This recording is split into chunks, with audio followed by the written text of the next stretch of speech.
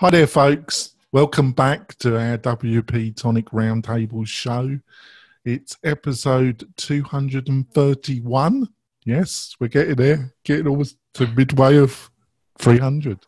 I've got a really great panel, a compact one, but a great panel. I'm going to let Jackie introduce herself first. Off you go, Jackie. I'm Jackie D'Elia. I am a front-end developer in Charlotte, North Carolina, and I've been doing more specializations in web animations lately, so that's been a focus this year. And I'm also the host of Rethink.fm. Yeah, great podcast. I also listened to your interview with Lee Jackson, another panelist. Unfortunately, can't join us today. A great interview, Jackie. I really enjoyed it. Oh, thanks. I'm going to let Sallie introduce herself.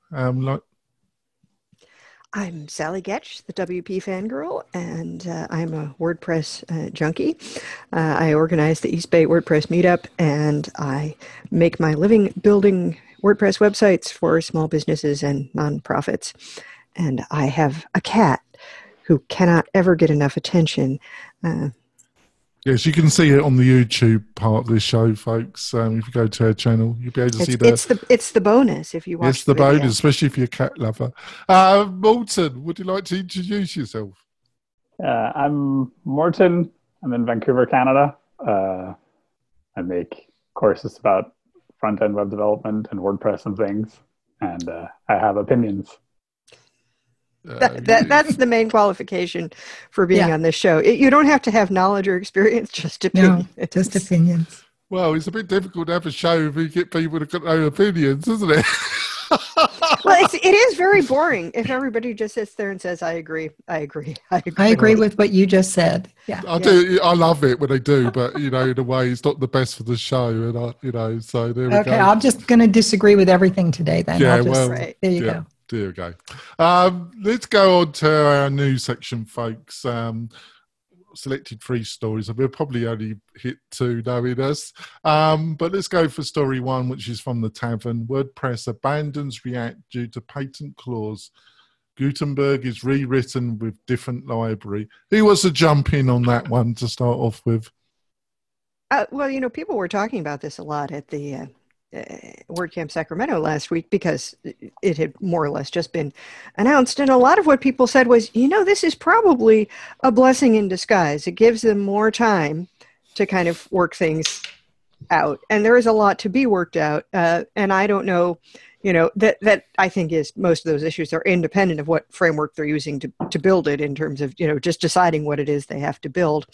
I am terrible at all forms of JavaScript. I think, given the patent situation, it's the right decision if WordPress wants to continue to uphold these principles of the GPL, and now people get to duke it out about what they replace it with. Well, they're talking about this. I don't know how to pronounce. How do you pronounce it? Panel VUE. I presume Vue. Vue. Never even heard of it. I'm sorry. I've been delving in React. I've actually been going through a little course, and so I'm a little bit peeved. But never mind. It's the new shit, man. Pardon? React is old hat. Is it? Why? You mean it's not? I did go to a presentation at WordCamp about the benefits of vanilla JavaScript. Sort of like the importance of learning just JavaScript before you start playing around with this library and that library and the other library and, what's going to be flavor of the month next week. Morten has a good course on that I remember watching. I'd better go watch that in my copious it was spare very time. Good. It was very good. It didn't do any frameworks. It was just basic stuff. It really was a good course. Thank you. So what do you think of it, Morten? It's the right decision. This decision should have been made in April. The fact that the team was using React, the decision to use React was not a decision that was made based on, what is the best framework to do this. The decision was made based on the current people who are working on this. What is the framework they already know? And it's part of a bigger systemic issue with how Gutenberg has been handled from the get-go, is that it started out as a prototype very early on, which, as far as I'm concerned, is backwards. You should never start with a prototype, but that's a whole other conversation. So they started with a prototype. Let's have a roundtable about prototyping. Yeah, absolutely, but not today, because that will take up the whole day. So it started with a prototype, and the prototype was built with React because that's what a lot of the contributors knew already. And at the onset, people were asking, why is this done in React? And that was the answer. It was just because we already know it. And they kept saying, this is just a prototype. This is not what's going to end up being the final code. And then some people were saying, actually, whatever you do will end up being the thing that gets shipped, because this is WordPress. This process is backwards. This is not going to be now that we have it working, we're going to rewrite the whole damn thing. And then as things moved along, people kept saying, at some point we need to abandon React here, because React is Facebook, and Facebook has an insanely un-open source license, and Facebook is known for changing their licenses without telling anyone. Like, Facebook used to have a REST API for their likes and shares. They just turned it off one day without actually telling anyone, and tanked every single website in the world that was using that feature. Because they don't just turn it off, they actually made it error out if you were still using it. Yeah, the decision should have been made a long time ago. So far, the conversation has been pretty much split between people who want to use React and people who want to use Vue. And up until this decision was made, everyone who said we should be using Vue instead has just been smacked down or ignored by like, no, we're not doing it. No further conversation needs to be had about this. And now that the decision has been made to abandon React, it seems like a lot of people want to move to Preact, which is this version of React that's not bound by the Facebook license. But legal experts say that that's just stupid, because Preact inherits the same license. So that doesn't solve anything. And I think there's this very strong, there's a significant, what do you call it? There's a legacy debt already in the project, and moving to something else that's different, like Vue or like Vanilla.js or like anything else, requires a lot of people rethinking how they're doing things and training on a new library. And that's kind of where we're stuck now. So I hope this is the lesson that will be learned from the entire community, which is, if you're going to do something, you need to have a serious conversation about what type of tooling you use up front, and not just pick whatever's most available. Because anyone who's been involved with React for the last couple of years would have asked questions about why React was being used from day one, because React has been challenged over its license since it was released. Yeah. This is not new. So, question, Morten, how long do you think it's going to take to rework Gutenberg for whatever framework they pick? So, interestingly, the way that they built Gutenberg is, so understand how this stuff works. So you have JavaScript, which is the language. Then you have React or whatever framework, which is an abstraction language on top of that makes it easier to do things like animations and hook data together, and you don't have to do all this complicated stuff, right? So it's like jQuery on steroids. And then what they've done, which is actually quite clever, is they've made it so that Gutenberg itself has an abstraction layer that connects to the framework. So in theory, swapping out the framework shouldn't be that hard, because Gutenberg kind of runs its own type of code, and then there's this abstraction layer that talks to the framework. So you should just have to change the abstraction layer. So Matt said he thinks it'll take 2 weeks. And then Jeff Atwood was like, I don't think... We've occasionally noticed Matt being a little on the optimistic side. Yeah, I don't think it'll take 2 weeks, but I don't think that this is like throwing a big stick into the wheels of Gutenberg. However, I do agree with what you said, that I think this is an opportunity for Gutenberg's team to pull the brakes really hard and say, we need to rethink some of the things here, because there are a lot of other issues with Gutenberg that are popping up now that are problematic, that also need to be dealt with. So I'm hoping that this will result in a bit of a walk back, so that they give themselves more time. From what I'm from what I'm seeing now, it does not sound like we'll see Gutenberg in core until the in core trunk until the end of the year. So we probably won't see WordPress 5.0 until January, February, March. I honestly hope that it'll be pushed a long time into the future. Justin Sainton said that he thinks we won't see Gutenberg until the summer. I would be absolutely fine with that, because the thing itself is not done. How people work with the thing has not even been begun yet, and the community at large is not aware of this project. So how is that going to affect the user base? I mean, so they roll out 5.0, and I mean, everybody's in my sphere has been talking about, is it going to drastically change how users interact? The people who publish content daily, right? What is it going to do for them? And, you know, people that are supporting those clients, what are they going to have to be doing?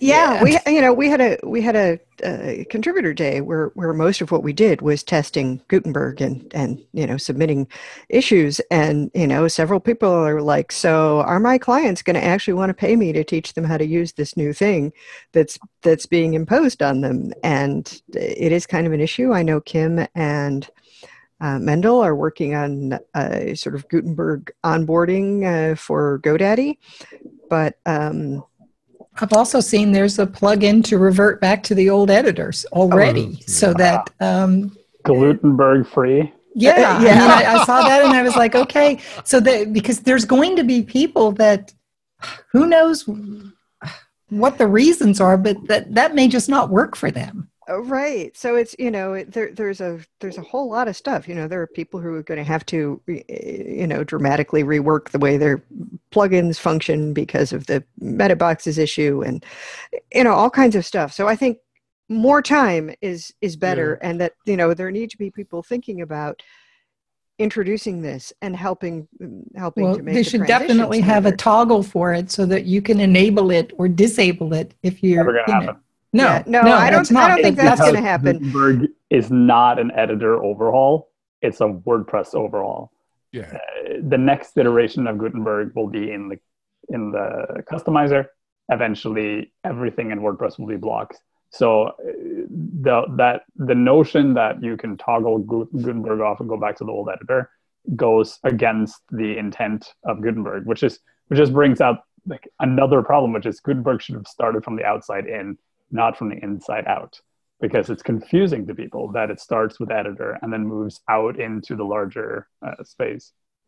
Yeah, I totally agree. I would ask the listeners to go and listen to a recent interview with Jake Goldman, the president and founder of 10up, that I did a week ago, time flies. And obviously he made it quite clear that he didn't have an inside information channel to Matt and what's going on, but obviously 10up does contribute a lot of resources to core and other things WordPress, and he was talking about a time frame for Gutenberg for over a year. Actually, he was talking about not in the first quarter of 2018. He was hinting that something in the summer of 2018 was more probably a realistic time frame, but he did emphasize that he didn't have, like I say, inside information. So I found that interesting, really. You have to remember, the idea of Gutenberg is from 2013. I remember that presentation that you quoted in your article.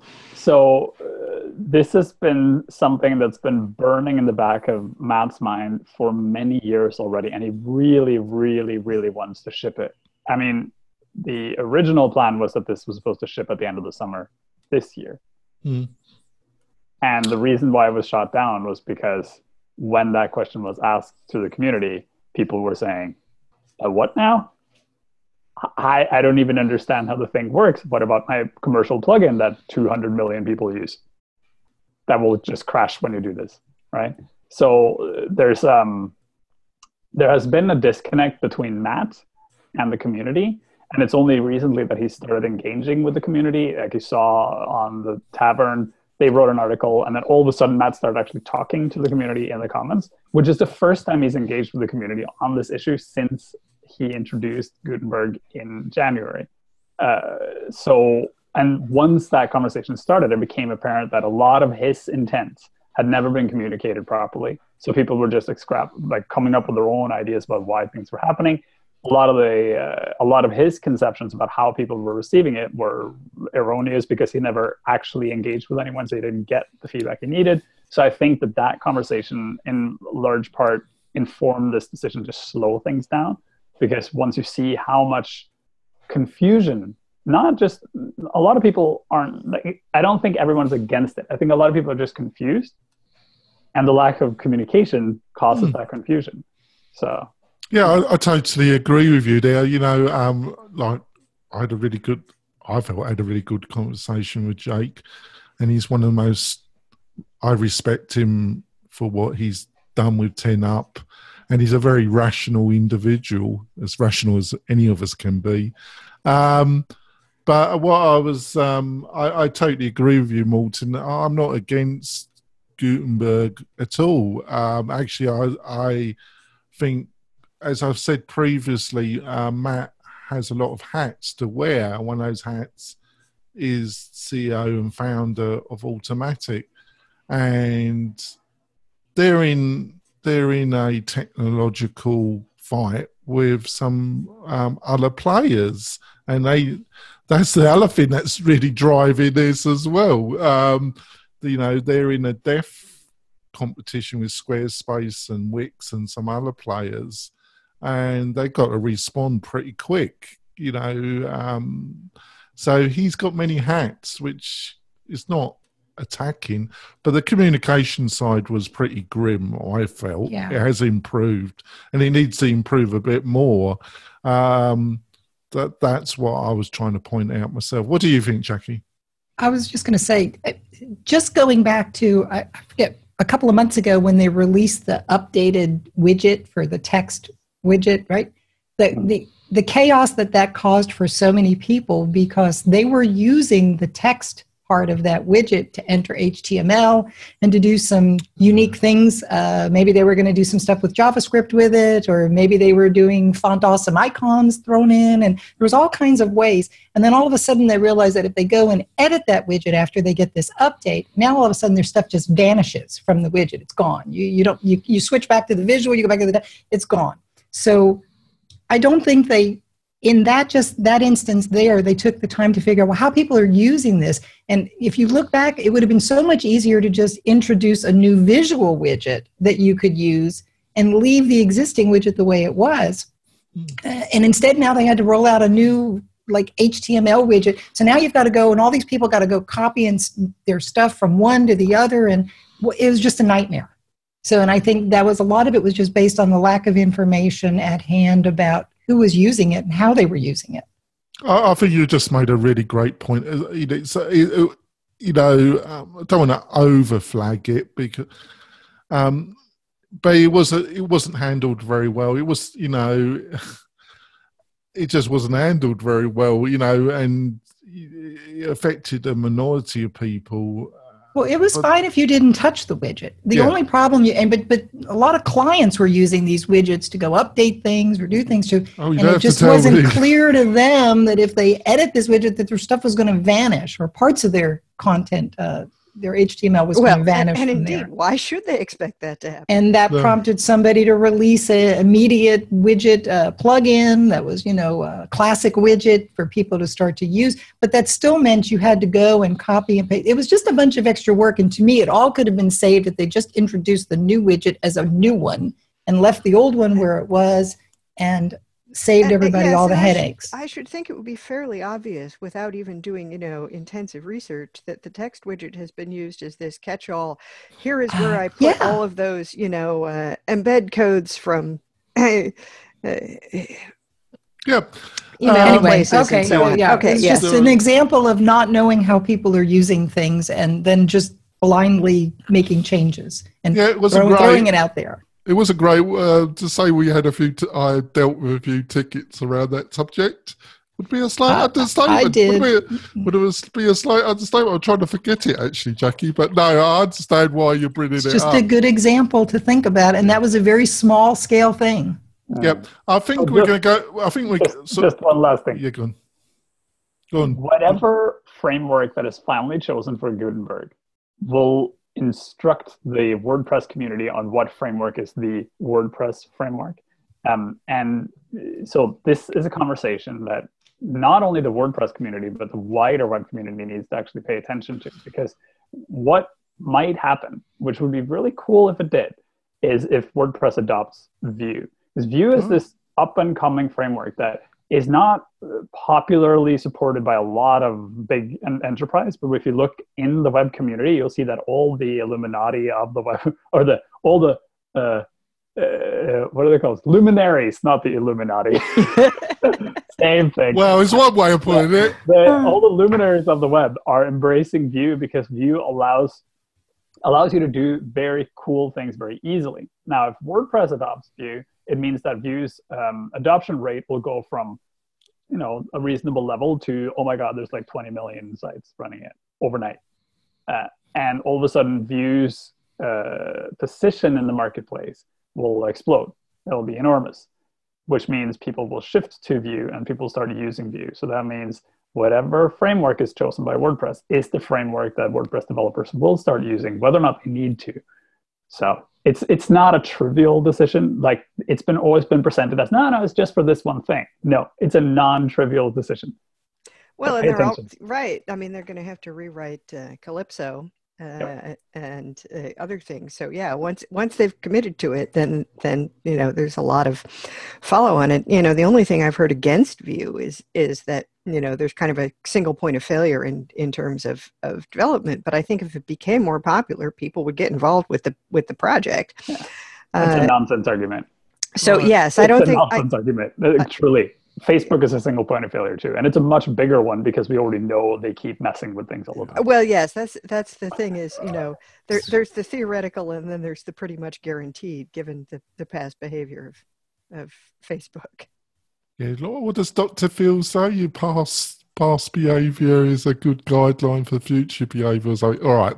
I want to go on to story 2 because I think in some ways it does have some linkage, and it was strange because funny enough, Sallie recommended it, but I actually chose this story 5 minutes before I opened our Slack channel, Sallie, and I thought it was a good story as well. So great minds work together, Sallie. I guess so.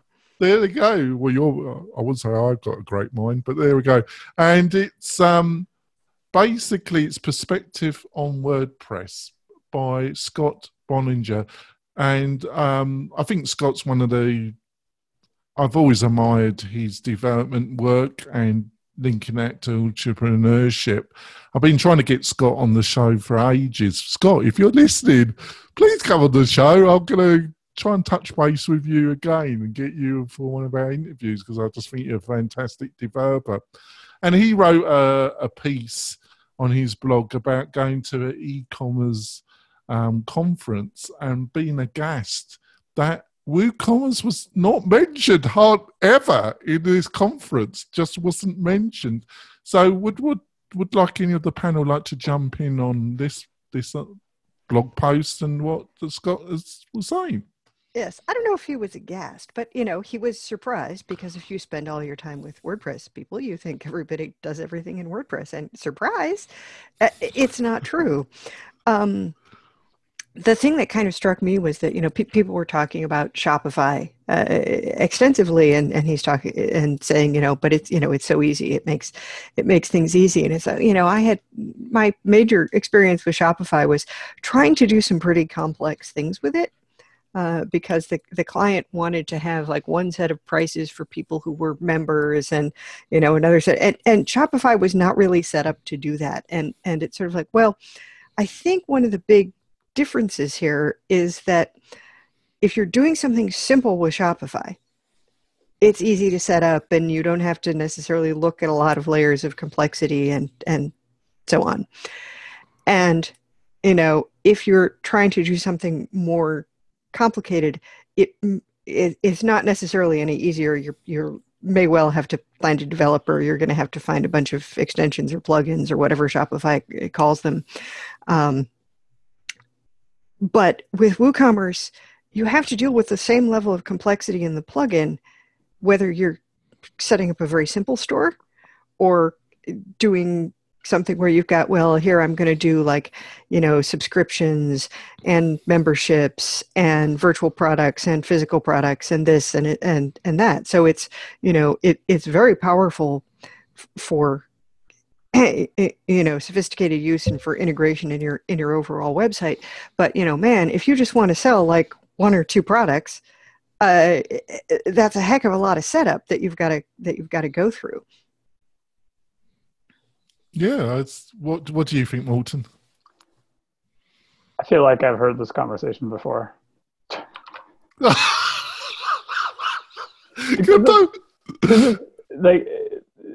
I'm really glad that this article has gotten the traction it did. Well, because Scott, mate, I don't know what you, but I think Scott's work has been quite amazing. His ambition about his mobile, and what he's done in the past has been quite impressive, isn't it? Because this is something that every one of us who has one foot inside the WordPress community and one foot outside has been screaming for years, and just no one listens. Sorry. No. You're gonna scream. I'm just gonna blast everyone's ears. But you just have. Yeah. There's a mute button, Morten. I know. I forgot.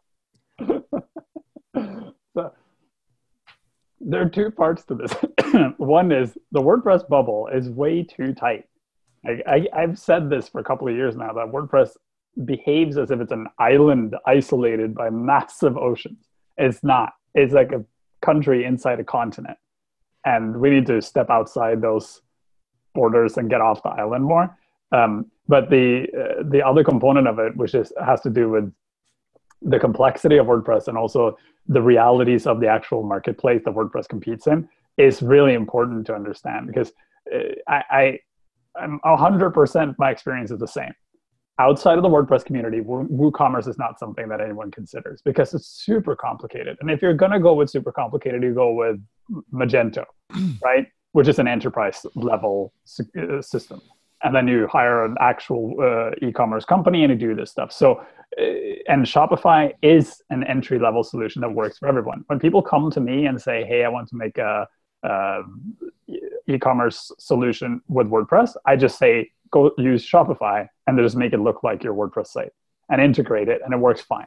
Because there are all these pieces to e-commerce that no one understands that they need to deal with until they actually deal with them. And when I say no one understands, I'm not saying it like Donald Trump. I'm saying like literally no one understands it until they have to deal with it, which is, oh, so you're selling something online. How are you going to handle taxes, right? Like you're selling something inside the United States, but is it New York State has 197 different tax codes or something like that? It's super complicated. And paying a third party like Shopify to handle the complexity of that takes the load off you. Otherwise, you are pretty much guaranteed to run into issues down the road. And WooCommerce, for all its greatness in development and everything, is not a shoe-in solution. WooCommerce is like, you want to make a button, and when you click on the button, a light turns on, right? And then you buy an Arduino and a soldering iron and a huge kit of all sorts of crap, and then you start soldering everything together and writing your own code. Meanwhile, your neighbor is like, I'm going to buy a light switch and a bulb, and I just toggle a light on and off for the bulb, right? That's the difference. So we need to understand in our community that our tool is a tinker tool, specifically for people like today, specifically for people who offer services to other people. That allows you complete control and complete customization without tying you to a specific vendor. However, it is not a tool for just random person number 4 who just wants to sell t-shirts online. For that, there are better tools. The first one is called Shopify. I could not agree more on that. I ran an e-commerce business for 10 years, and I did it on a hosted platform, and I wouldn't advise anybody offhand to use WooCommerce to set up a store today unless they were really prepared to devote the developer time to managing that. It's just, there's so many dependencies on third-party plugins and free plugins, and then you're worrying about, does this one get out of sync with that one? It's just a giant moving mess, personally. I mean, I've got clients who are using it, but it would not be my first choice. Well, what can I say about that? Basically, it's really quite difficult because Jackie and Morten are two, I really respect your views, and you've run a successful online business, and Morten, look, I just didn't totally agree with everything you were saying, Morten, because Magento, I've done some, and what a freaking nightmare. And Shopify, I've done some projects in Shopify where the customer, we went down a warren, basically, of adding third-party Shopify plugins and JavaScript customization that worked in the end, but wasn't too pretty.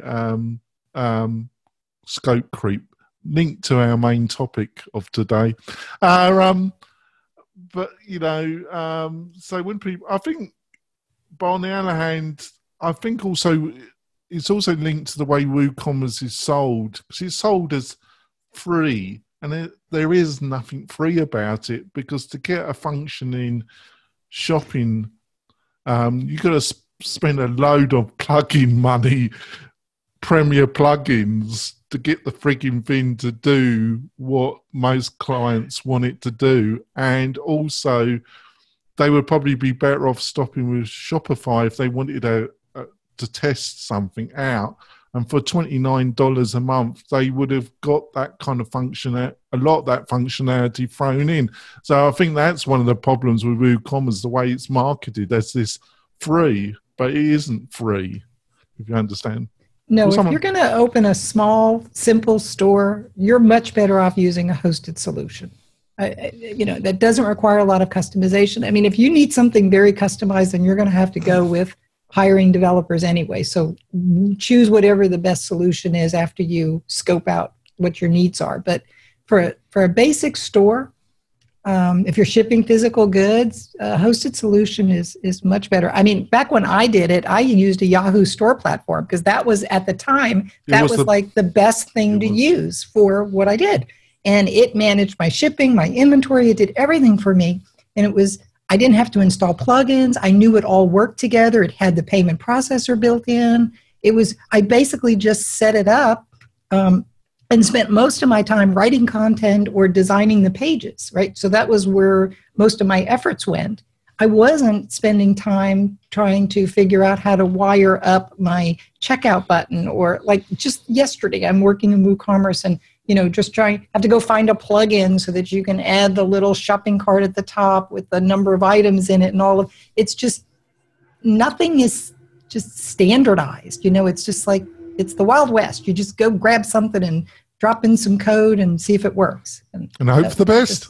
And hope for the best. You can spend too much time on that. And I think that's where a lot of people trip up, is thinking that it's going to be easy. It is certainly free. not why people launch stores, in order to have to, play around with the software. They just want to sell stuff. You have to spend a day working with payment processors and testing and linking, and something's wrong with that whole picture.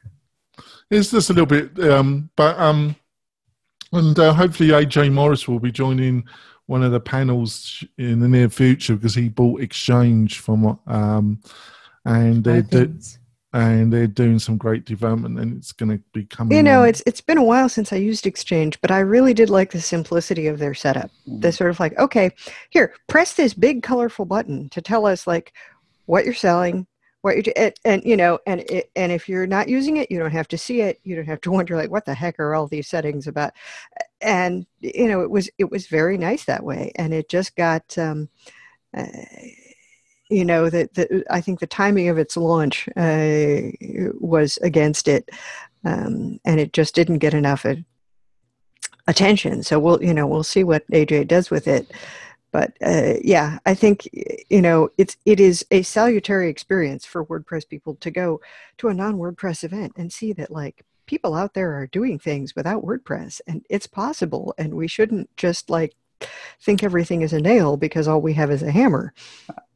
I think that the interesting part about the article was when he said, not only was WordPress not on stage, but no one talked about WordPress at all. It wasn't part of the conversation. That is noteworthy. Yeah. And that's something that happens every time you go outside of the community, is that you'll find, for the large part, WordPress is not part of the conversation. And then you have to ask, should WordPress be part of the conversation or not in this context? And why is it not? Is that because people don't understand what we're doing? Or is it because there's actually no room for WordPress in that conversation, or what's going on? And I think there's some introspection that needs to happen at a community level around this, but it requires awareness that actually happens. Yeah, I think you got a great point there. I don't know what the answer is. There's something, maybe it's the way the WordPress was marketed to get, substantial growth. The core of it was marketed as free. But any kind of project that's got any, it isn't free. It's not free at all. Even if you're doing it all yourself, you've got all the costs of doing it all yourself. If you can't afford to get somebody else to do it, you're going to pay through your own sweat equity in learning all this stuff. WordPress. That's a WordPress problem that, again, that's been brought up many, many times and has never been addressed, which is this: we have to stop telling people WordPress is free and easy, because it's neither.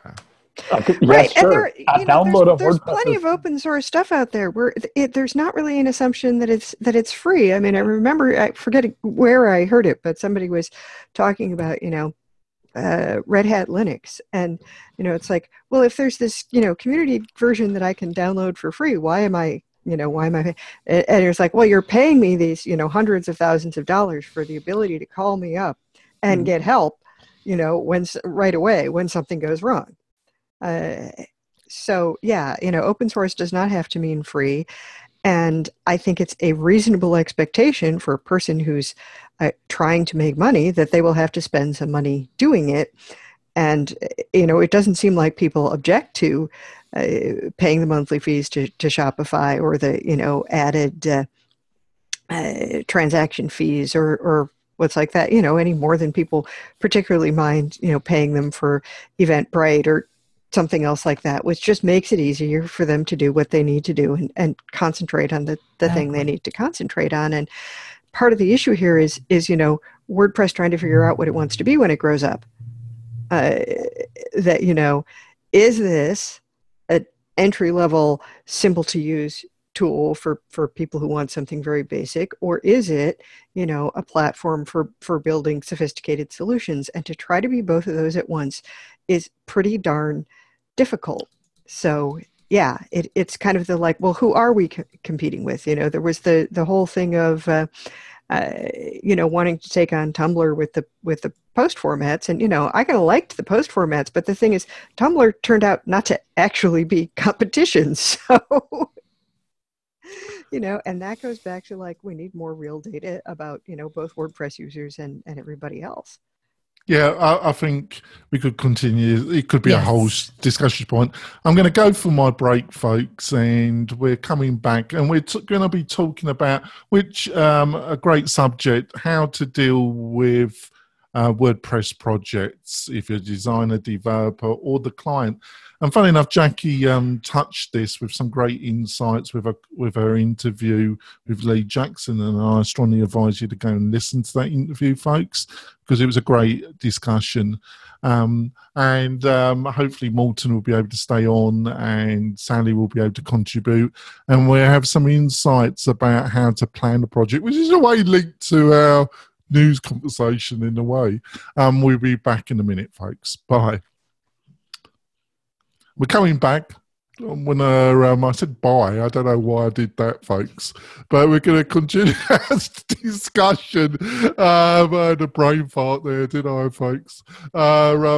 So we're on our main discussion topic, how to do a complicated project.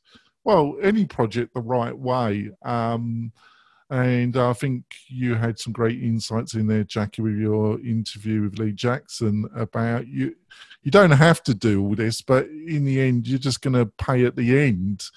At some stage, it's going to have to be done right. And either you can, the painless way at the beginning or the very more painful at the end. Yes, if you don't have time to do it right, what makes you think you have time to do it over? So That's a great point. That's great. Would you like to kind of start it off, Jackie, maybe with some of the things that you said with Lee about this subject? Well,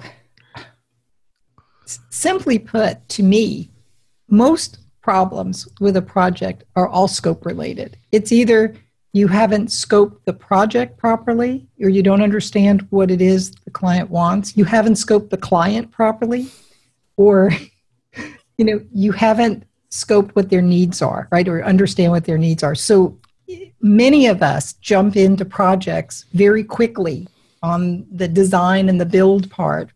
And many of us that's the fun part, isn't it? Right. Or many of us get a PSD and says, okay, go build this. And then, the questions that should be asked at that point is, what are the functional requirements for this? And defining those and understanding those and spending the time up front.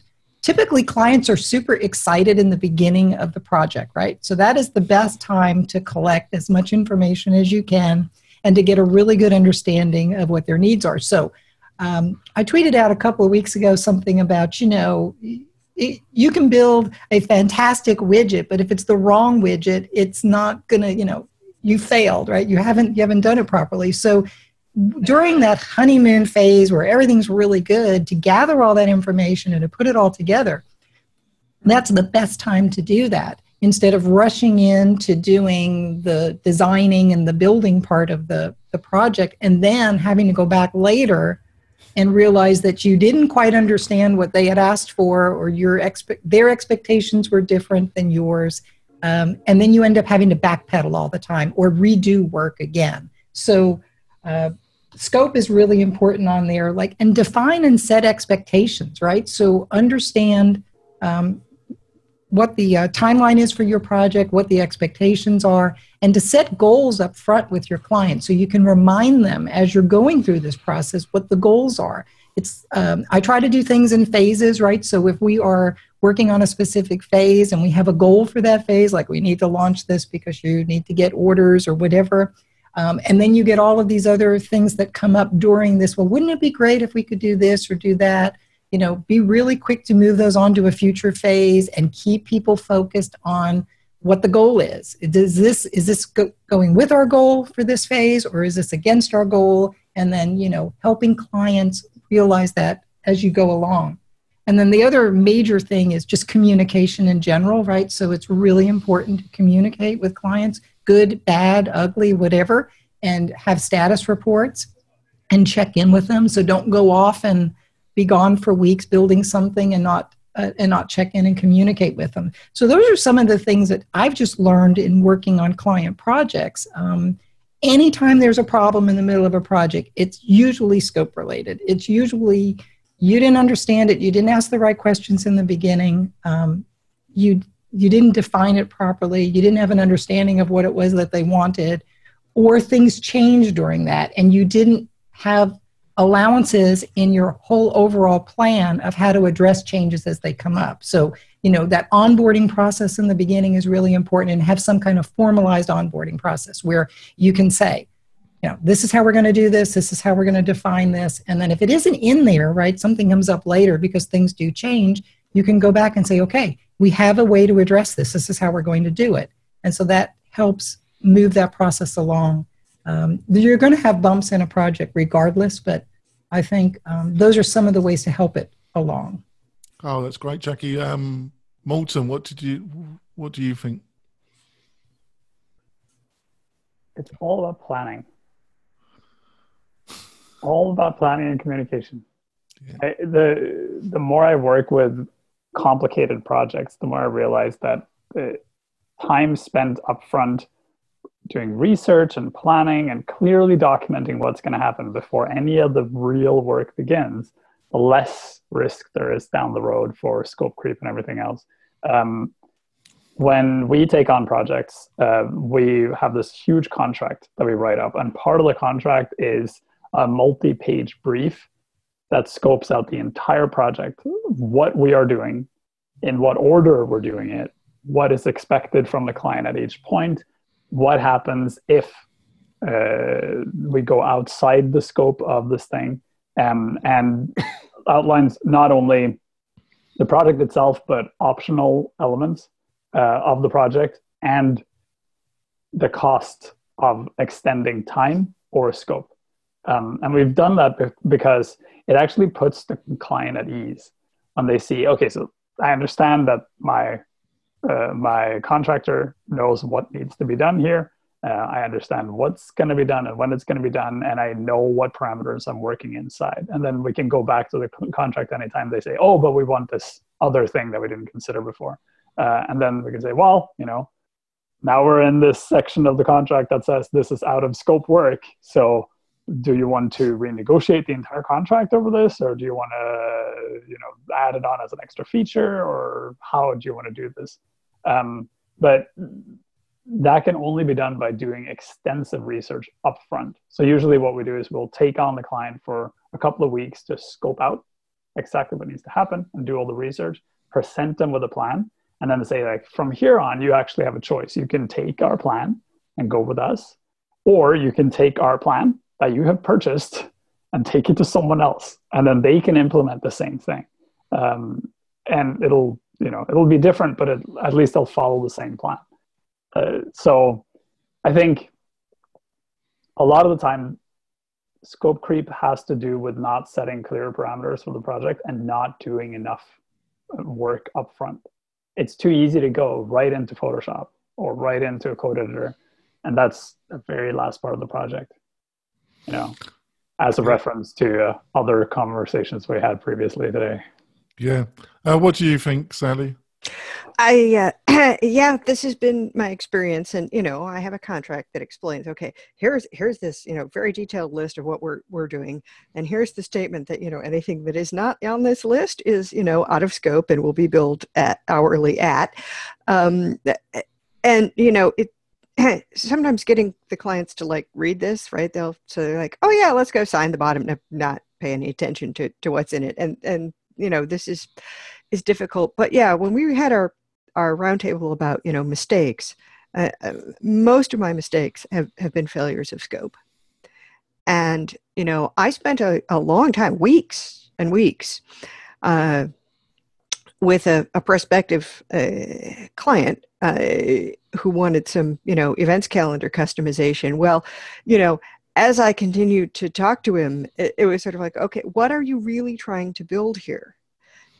What are you aiming at? What are you, and it's sort of like, okay, so, the thing you want, it's like, and they're kept being like, oh, and I'd like it if you had that sort of this feature that kind of works like it does in Airbnb. And it's like, yeah, how much Airbnb is paying for their, but it's sort of like, okay, the problem is, you have a small budget of money that you've saved, and you're trying to build something that is, slick enough and sophisticated enough and easy enough to use, to compete with, like the Eventbrites of the world, because it was an events-oriented thing.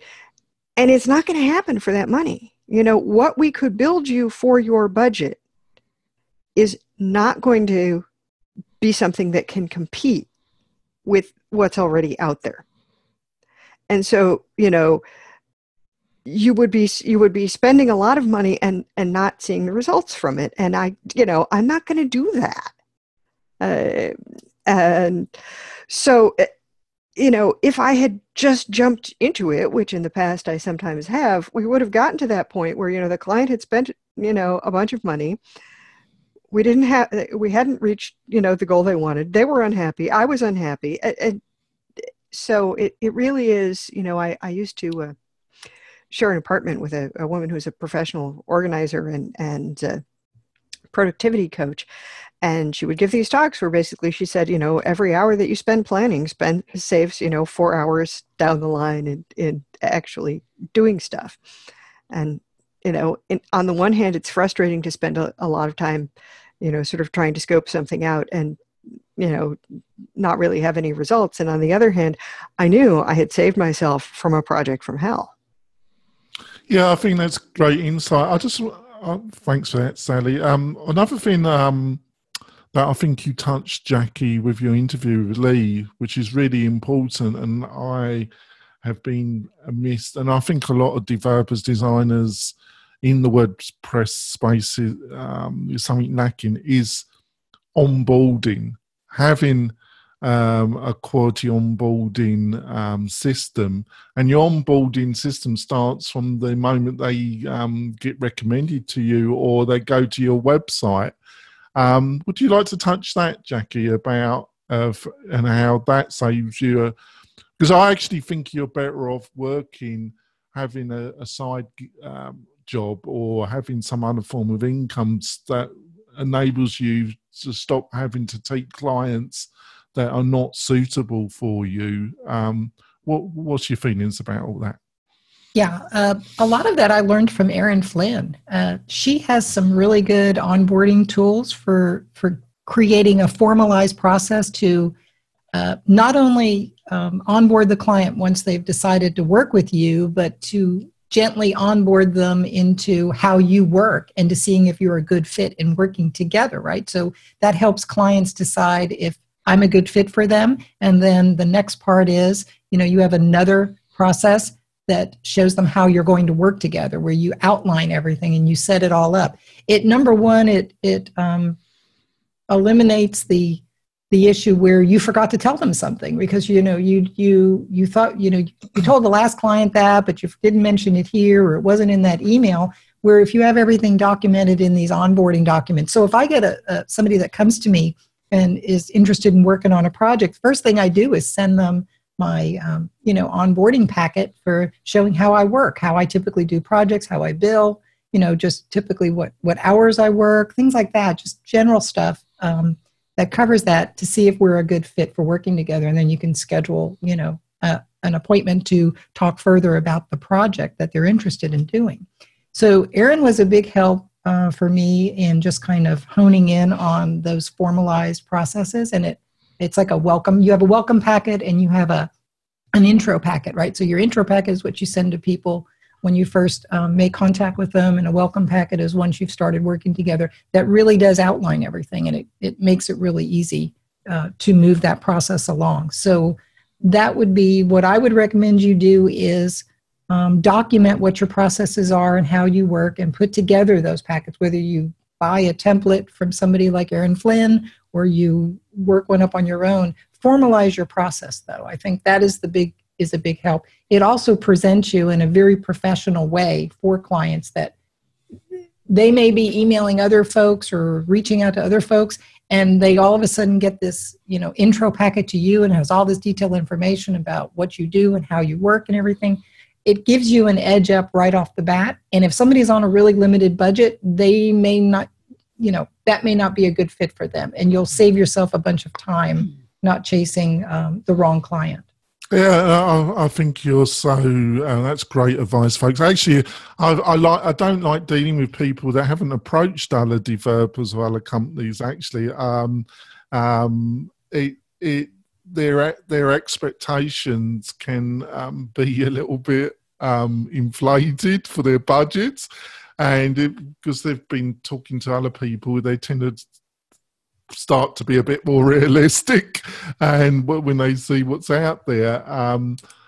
The other thing I would comment before I go back to Morten is that after it doesn't have to be War and Peace what Jackie's saying, but you do need some onboarding materials, I really think, or a process, and it, like what Jackie said, it does really make the client feel that you're more professional.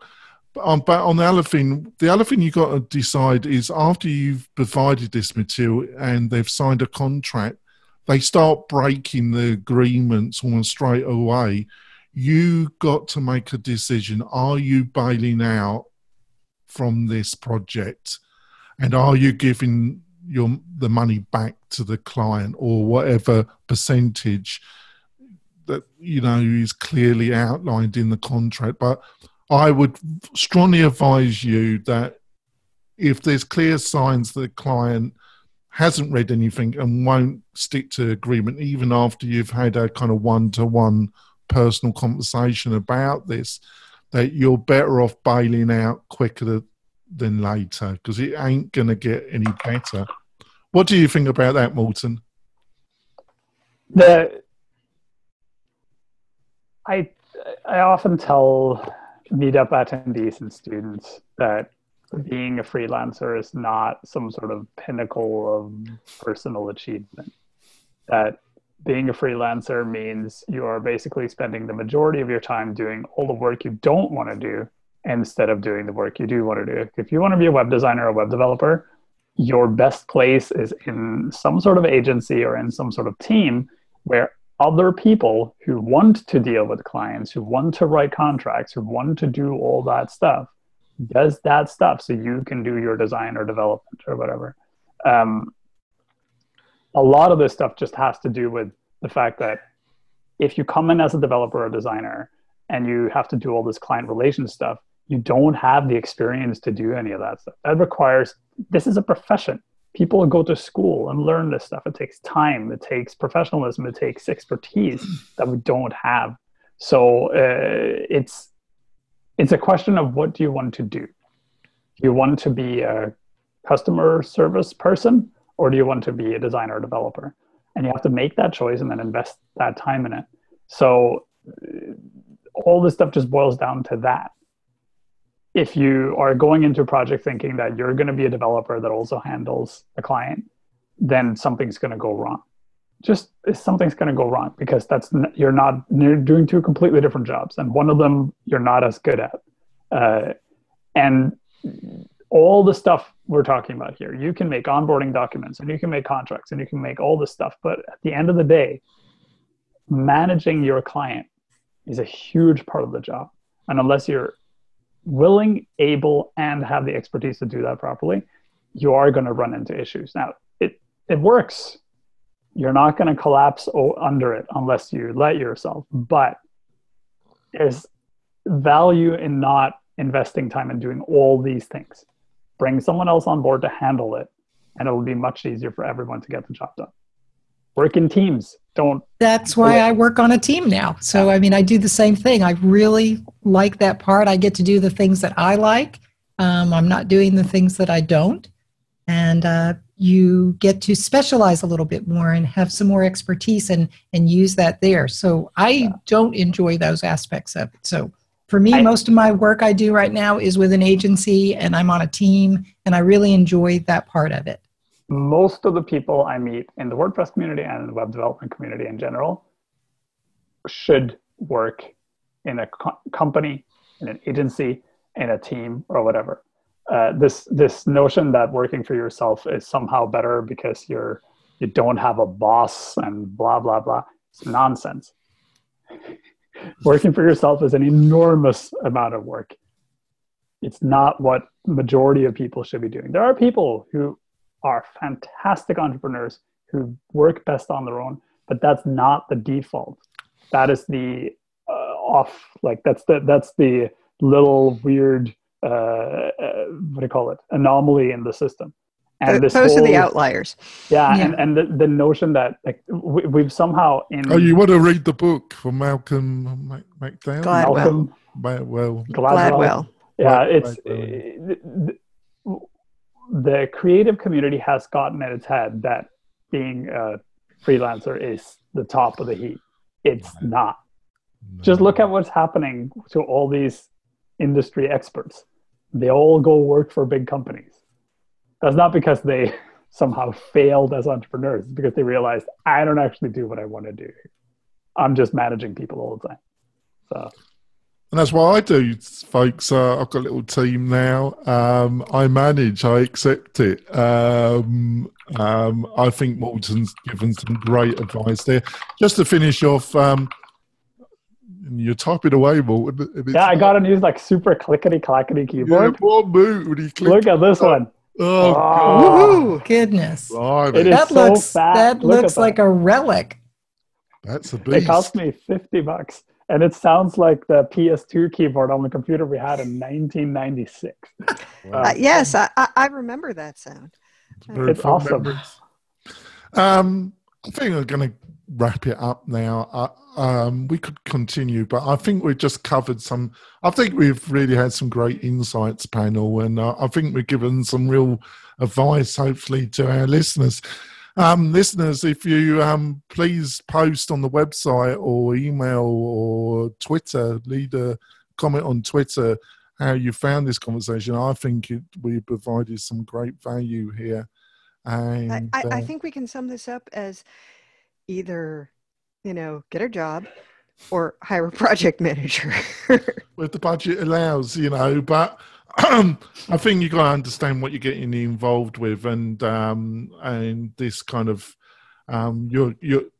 what I think we're trying to do here, panel, is that there is a certain culture of the remote worker that works 4 hours a day, and running their freelance business, and that's not a culture, that's a fantasy. No, but I will say one thing on that point is, if you do want to work that way, specialize in something that is really needed so that you can be brought in to teams as a specialist to handle a specific task that needs to be done on a project, right? So you can still be a freelancer like that because you're not having to manage all those aspects of running a freelance business, right? You're just like an on-call expert. You're the cleaner that they call in when there's a problem, and you command a higher rate, and you specialize, and you know your stuff, right? You're really good at it, and you can come in. Don't specialize in things that are not needed. I mean, do your homework. Find something you're passionate about that you really enjoy that is needed or that you see coming on the horizon, right? So there's lots of things maybe in the next year or two that are going to be coming out for web development that are going to be needed. So if you're focusing and you're learning, I'm a believer in continuous learning because I'm an addict. I'm just doing it all the time. But those things can help you see what's coming ahead and what you can specialize in. So if that's your goal and that's what you want to do, specialize. Probably the worst thing you can do as a freelancer is to be a generalist and just not really be good at anything. You're going to be picking very low-hanging fruit. You're going to be exhausted, tired, and disillusioned in short order. Be a consultant. I tell my students that before they endeavor on some sort of personal freelancing thing, always go work for someone else for a couple of years to understand how the industry works, then be a freelancer. Because this is a profession. It's just like if you were an electrician, you wouldn't go like, okay, I'm done with the electrician school, I'm going to go out and wire houses. No one would hire you. Or if people hired you, I'd be questioning their judgment. Judgment. Thank you. You should go work for someone else to learn it. And then you can figure out, do you want to work on your own as a consultant? Do you want to build a new team for yourself? Do you want to go work for some monster corporation? Like, what do you want to do? Like, get your sea legs first and then decide. Don't start right out of school or whatever and say, I'm going to start my own little business, just me. Because the overhead is going to kill you. Yep. Wise words. Well, then, folks, hopefully you got some value from this discussion. I'd be amazed if you didn't. If you could go to iTunes and leave us a review, that would really help the show. I say it regularly, but if you can, that would really, really, really help. And we'll see you next week, where we'll have another round table, another great discussion. I just think it's been a fantastic discussion this Friday. We'll see you soon, folks. Bye. Bye. Bye.